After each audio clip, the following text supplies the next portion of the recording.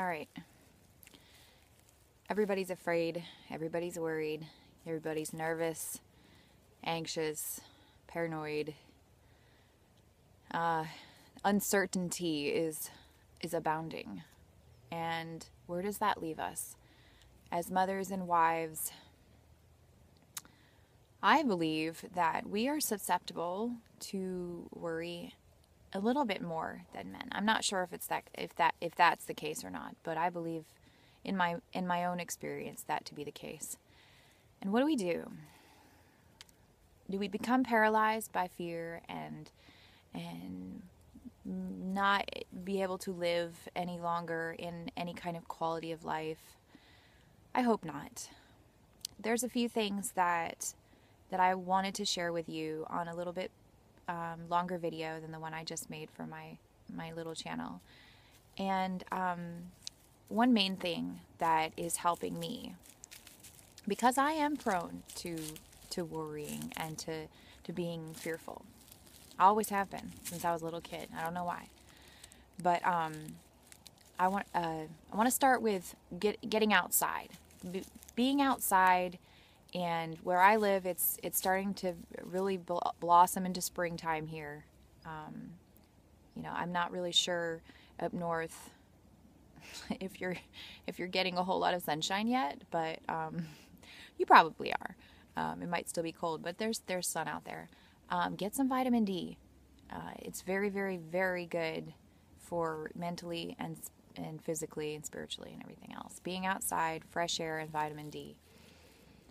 And with all that's going on and the uncertainty of even our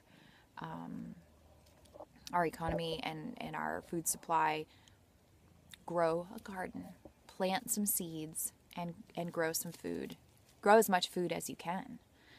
And so not only are you going to be preparing your household for the hard times that might be coming, or that are definitely coming, you're going to be getting the vitamin D.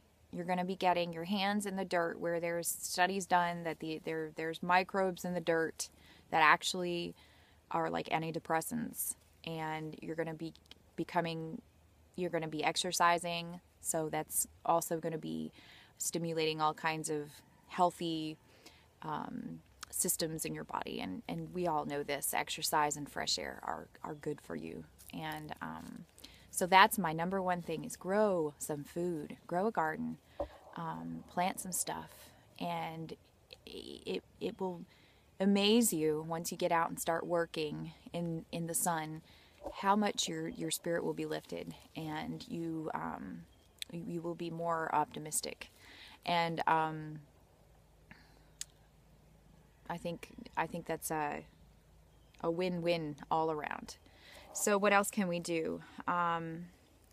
What I've been doing recently is trying to play some music, and I'm not a big music person, but I've been getting into some gospel music, some going back to my roots, some old time hymns and stuff. There are such powerful words and scripture in those old hymns and truth, and so you can get those.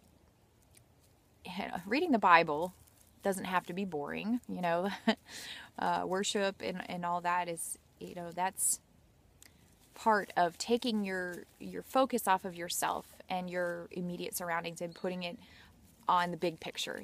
This is not about me. This is about you, God. This is your world, and you're in control.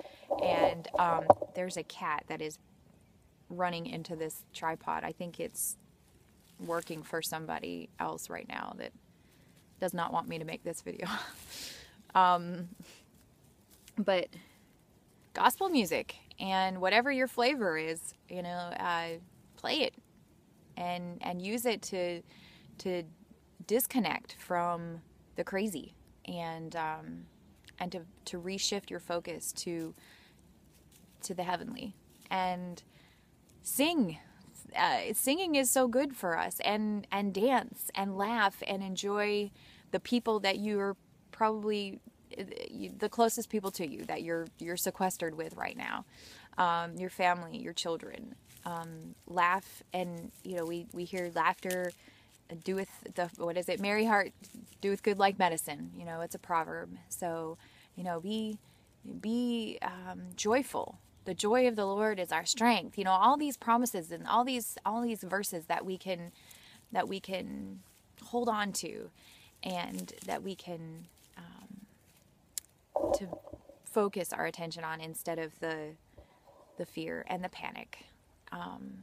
A lot of these lessons I had to learn with my last pregnancy. And that was because it was an unassisted pregnancy and an unassisted birth. I never once went to a doctor. And the enemy really likes to plague me with doubt when it comes to pregnancies and births. And this was so with all of them. And it was really a test for me to be able to let go of control, because no matter what, it comes down to control. We as humans want to control, but we're not in control. God is in control, and the sooner we realize that, the better. And we can release our fear and anxiety, knowing that He is in control. And at the end of the day, what happens is because that's what He wants to happen. And it does no good to worry about tomorrow. And, today has enough worries of its own, right? We've got to get through today. But, a couple of things that helped me with my pregnancy and thinking about the upcoming birth was when I thought that I was getting stressed out, having anxiety, I would drink a big glass of water and I would lay down for a minute, try to close my eyes and rest, and usually whatever was bugging me, whether it was real or pretend in my head, and anxiety and a panicky feeling, panic attack or whatever, it would release, it would go away. And so I think that's another tip is a lot of the times, a lot of our symptoms that we might be feeling are dehydration. I think dehydration has a lot to do with stress, and vice versa, I guess. But so I would just drink some water, and then I would try to recenter myself, to lay down and rest and breathe.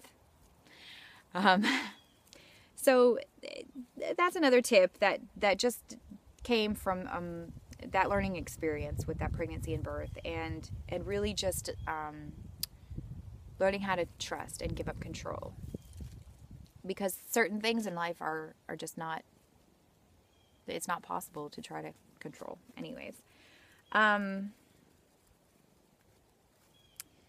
what else? So practical tips for beating any kind of virus is vitamin C. High dose vitamin C. It's been proven. Look into Dr. Suzanne Humphries if you want to learn more. A lot of people, I think, that watch this probably are already on board with the whole vitamin C thing. But and so get yourself some sodium ascorbate is what she recommends, and you just have that on your shelf, and once you start feeling a little tickle in the back of your throat or a little sniffle, you just start dosing yourself.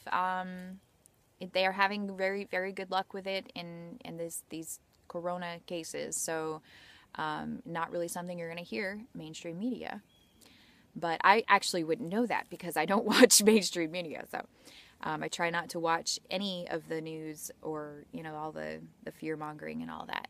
I have my few that I follow, and that's about it. And I look for updates from the Revolting Man. If he's got something important to tell me, he'll tell me. Other than that, I try to not get too involved with it. And that leads me to my last point.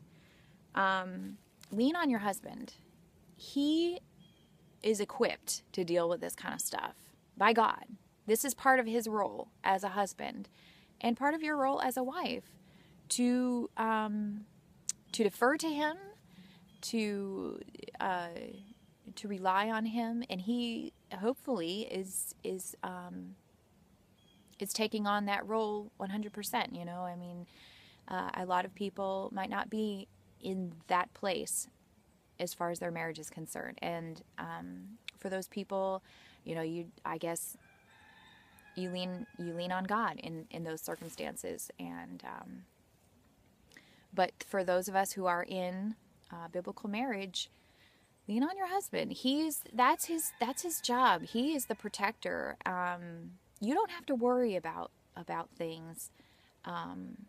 You let him do it. You know, he's got the equipment for it. He's equipped by God to take on those big issues. But what was it? Where was I going? I am so sorry. I totally lost my train of thought. Yeah, so a couple of examples of this, I use from pregnancy and birth, and even before then. The first time that the Revolting Man and I actually started talking, I had a severe panic attack that had left me pretty crippled in a way, mentally and spiritually. I'm sure it's probably more on the spiritual side than the mental side, however you divide those lines. And it was a couple months prior to our first I want to think of a word other than hookup. But when we first started talking, and the first time we talked, he said, "Get over it." Pretty much like that. And a weight was lifted. So ladies, your husband has power in the spiritual realm. He has power in the spiritual realm. God has given him this authority over you and your demons, so to speak. I'm not sure how exactly it works. There's been other times in our marriage. There was a time when I was in labor with one of our with one of our sons, and having extreme panic and fear, and he prayed over me, and everything was released. Everything was released. And so, I don't know how exactly it works, but it does. He is equipped for this, and he has certain authority over the spiritual realm as far as you are concerned. And I think that is in our best interest as wives to let him handle it.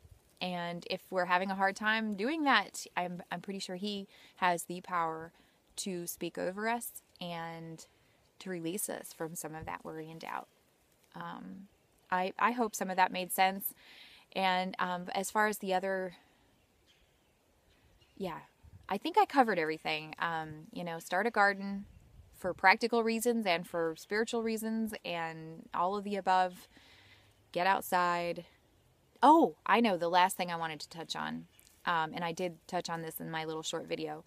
The Sabbath. We need to be resting on the Sabbath. And, if you're not Torah observant,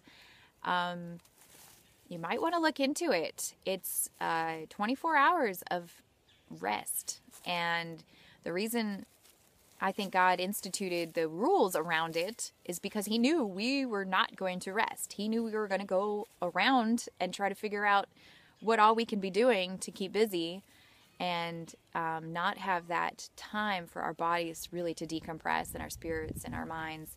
And it's important. 1 day a week, 24 hours of rest.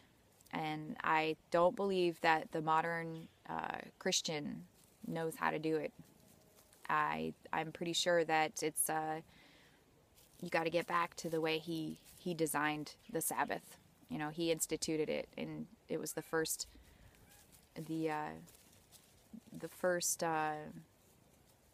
part, the first rule he laid down. I'm trying to think of the right word.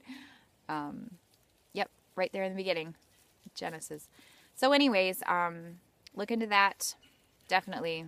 And don't forget your vitamin C.